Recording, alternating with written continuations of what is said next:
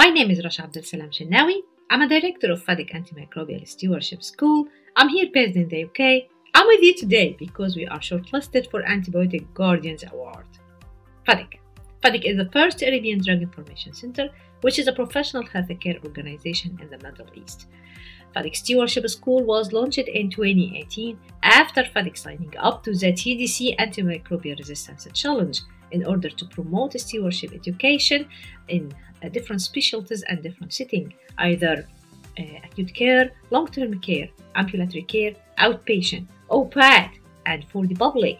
All of these to promote stewardship intervention, which has become now important, especially after the COVID-19 pandemics. The learning model selected in FADIC Stewardship School gathered different use of the technology and the innovative ideas such as project-based learning, case-based discussion, online workshops and online lectures, all of these through FADIC websites to promote and to provide a real simulation for stewardship implementation. The outcomes from Stewardship School were so amazing, really.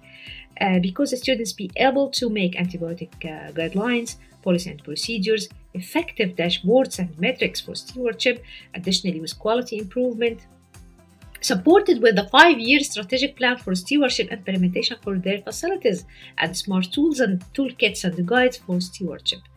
Our future plan is to gather all of these activities to promote stewardship implementation among different healthcare settings and hopefully between the NHS hospitals in order to promote a novel antimicrobial stewardship programs globally and also to share in the publication of stewardship and scholarship. Thank you.